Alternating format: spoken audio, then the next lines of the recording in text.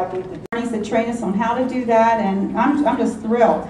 Okay, well, hey Ken, thank you. I have you down. That we'll get you signed up to get coming out for an hour or more. I really could use some help, but either way is fine. Good afternoon. Just to give the report from the state senatorial district in the 48th senatorial district, there's a little known piece in western Lancaster County that we have a great, not just candidate, not just future state senator running in the 48th district, but just somebody who's a humble public servant and has been in Lebanon County as a commissioner there for a decade now, just about.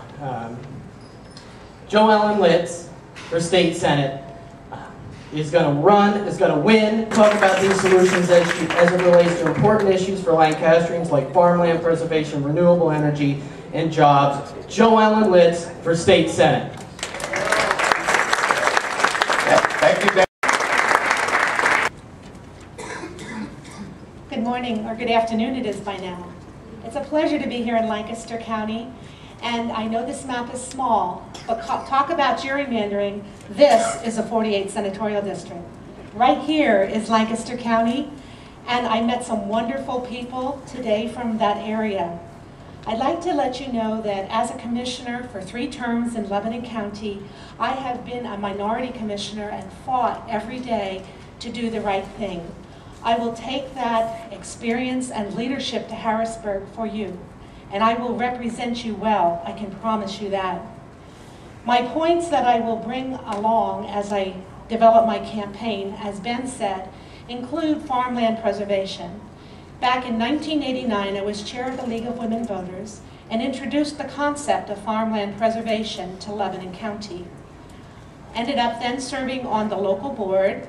When I was elected commissioner, I became the liaison to the Conservation District and the Farmland Preservation Board, and now it is a privilege to serve at the state level on the Farmland Preservation Board. You can see this is not just a fad or something popular to do. This has been a life work. I know about energy deregulation, and I also know that our renewable energy is something that will go hand in hand with our local farms to make them sustainable, whether it's solar or wind or the digesters that go along with it. Whatever it takes to make those farms sustainable, it will also benefit our local communities and our farmers and our economy and our pocketbooks individually, because we'll have energy that's created right here and it's not being brought in from overseas, and it's putting a lot of it back into the grid so that we can keep it affordable. In addition, I'd like to retain jobs. I think that it's important in this economy to support our local businessmen. To that end, I like to take pictures and videos and things, and I'll be doing YouTubes of local businesses in my district and highlighting them as features on my website. So if you know of someone in the 48th district who has a great family business, please let me know. We'd love to highlight them.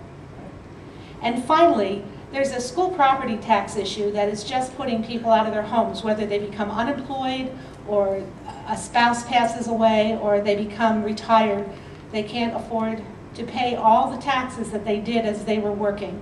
So I've looked at Senator Opake's proposals, and I find those quite acceptable, and will be supporting the elimination of school property tax.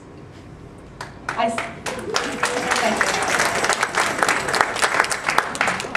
say all of those things because I know that one person cannot do it, but as a team it can be done.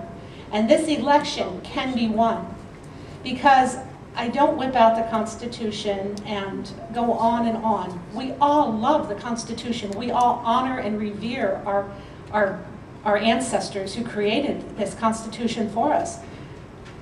But it doesn't become a prop with me. I don't just talk the talk, I walk the walk.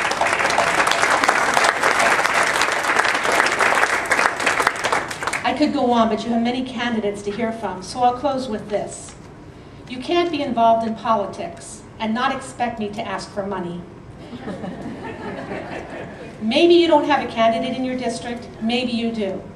But if you have been blessed with a job or finances in some way, and you can afford $20.10 a month between now and the election day, please send it my way. You can do it on my website, you can drop it in the mail. I have cards over here. I really need your help because we can win this race, but it's going to take a team effort. My group is known as Team Litz. Thank you.